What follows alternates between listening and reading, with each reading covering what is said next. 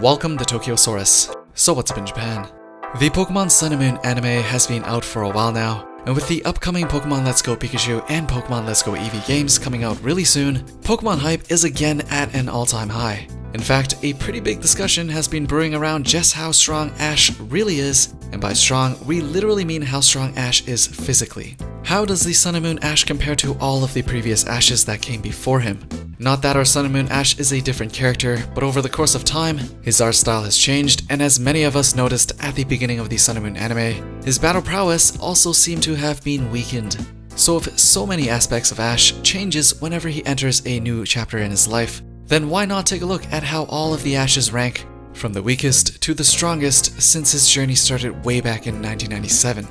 That's probably how this discussion started on the Japanese board, but let's take a look. So at the bottom, at the number 5 spot, we've got the Sun and Moon Ash.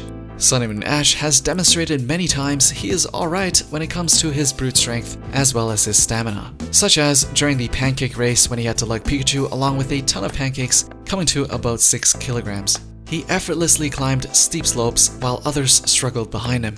However, it seems like he has lost his ability to throw or even lift logs in Sun and Moon, while also the face he makes while getting shocked by Pikachu seem to have intensified when compared to the past. So while he does show higher than average strength, he is nowhere near the strongest we've seen him, and so he sits at the bottom of our list as the weakest Ash we've ever seen. At the number 4 spot, we have Diamond and Pearl Ash. The famous picture that got people talking about Ash's strength back then was when he was seen holding a hippopotamus with just his head. A hippopotamus weighs an average of 49 kilograms, which pretty much lands Ash at superhuman strength, with his ability to not only hold a hippopotamus with his head, but also moving around freely with it. He was also able to climb towers with ease in the Rise of Darkrai movie, so not only is he a weightlifting champ with his head and neck, he's also got the dexterity to go with it.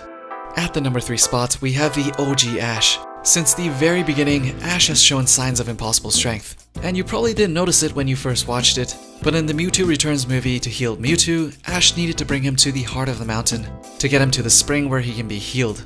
And so, Ash carried Mewtwo all the way to the spring, and once he got there, he lifted Mewtwo with his bare hands and chucked him straight into the water. He didn't gently let him slide in like a decent human being. Ash straight up bazookaed Mewtwo into the pond, just to remind you how alpha he used to be. Mewtwo is 122 kilograms, so you can let that sink in for just a second. And also, tied at the number 3 spot, we have the Black and White Ash, the most durable Ash we've ever seen. He's been thunderbolted many times in Black and White, but he takes it straight on with a smile. He also has no problem taking a Voltago to the stomach, so just for his ridiculous durability, he's tied at number 3. At number 2, we have the Advanced Generation Ash. Known as the Ash that never skipped leg day, this Ash can jump as high as a building and as far as he needed to, and it's also the Ash that can throw tree logs at an inhuman level. This Ash has truly reached superhuman levels, and is no doubt one of the strongest Ashes in all of Pokemon. And now finally, at the number 1 spot, we have our X and Y Ash. Ash constantly had Pokemon all over him during his X and Y adventures, and not only were they on him, he was usually doing something athletic while they were still on him. Ash also had to throw a Goodra once, which he was able to do, and with Goodra being 150 kilograms, he surpasses the Ash that was able to throw Mewtwo. The X and Y Ash had everything. He was able to take hits, he had crazy endurance, and to top it off, he also had strength. He was truly the strongest Ash we've ever seen, which is probably why that was the closest he has ever gotten to winning a Pokemon League. Anyways, there you have it, all the Ashes ranked from weakest to strongest. Which Ash was your favorite Ash, and why? As usual, let me know down in the comments below. Thumbs up the video if you liked it, don't forget to hit the bell, and I'll see you guys in the next one.